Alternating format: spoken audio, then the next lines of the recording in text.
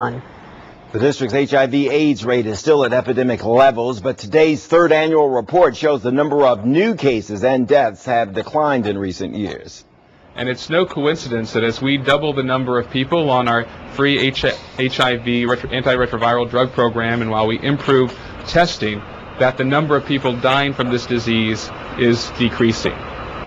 Officials at the district's leading clinic for HIV/AIDS told me today there is good news in today's report, but the Whitman Walker Clinic cautions there is plenty of bad news down the road as more testing data gets released. New HIV and AIDS cases are arriving at the Whitman Walker Clinic every day. Men having gay sex and sex with women at the same time, and women who didn't know that their men were on the down low.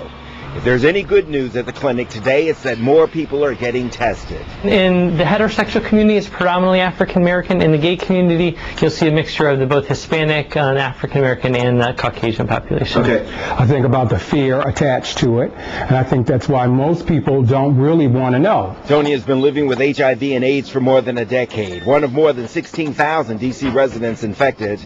Now disabled by AIDS, he counsels new clients and tries to convince those not yet infected to use a condom. Why do people still engage in unprotected sex? Because number one, it feels good.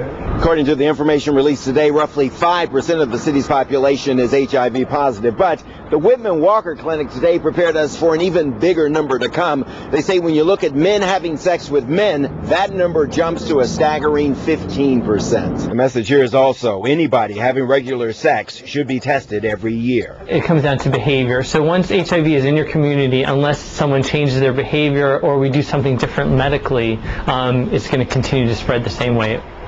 According to the report released today, 1 in 21 African Americans in D.C. has HIV/AIDS, 1 in 47 Hispanics are infected.